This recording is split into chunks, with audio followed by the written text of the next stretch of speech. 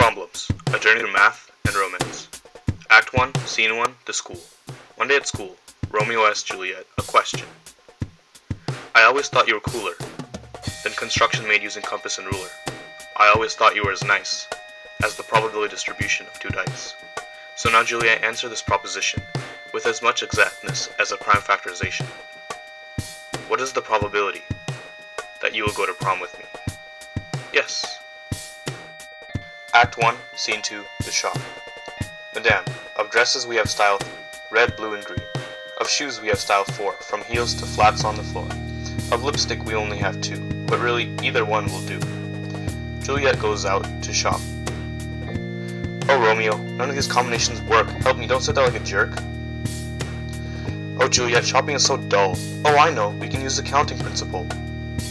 Dresses there are 3, times shoes there are 4, times lipstick which there's a pair, and we've got 24. Oh Romeo, you're so right. I'll choose this one for our prom night. Act 2, Scene 1, The Limo. In the limo, there are 10 seats in a row. How we can seat ourselves, I must know. Oh, it is simple. No, let me take this one, Romeo. I am smart as well, you know. Each couple must sit as a pair, so there are not 10 spots, but 5 to be fair. Treat each couple as one object. The first has from 5 spots to select.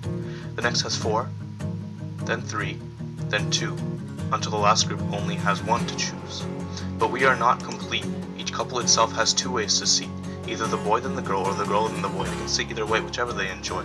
So 2 to the power of 5 times 5 factorial, at which we had arrived, gives a total of 3840 ways to seat ourselves. The number is so great. Quickly, let us pick one before we are too late. Act 2, Scene 2, Food. Come Juliet, let's see what there's to eat. I'm exhausted, having danced on my feet. It seems they have 4 meats, chicken, pork, fish, and beef.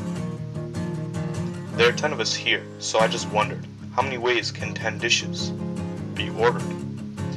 Well, they can be all one meat, some fish, some chicken, some pork. We gotta solve this before we pick up the fork. I know a method of how to solve this. How to find the total ways to order pork, beef, chicken, and fish. Take 3 borders, which form a 4 set. We will be able to find what choices to get. We must distribute us 10 throughout these 4, and we can simplify this problem to something easier than before. We must arrange 10 of us and 3 borders, making 13 total items to order. First choose spots for the borders, doing 13 choose 3. Then just fill the rest with dots freely. The dots are all the same. It doesn't matter where they go. Using that fact, the answer we now know. Simply 13 choose 3, giving 286 possible ways to order 10 trays. Act 3, Scene 1, The Last Dance. Prom is almost over, so I shall play a song that is slow. Everyone pick a new partner, someone you do not know.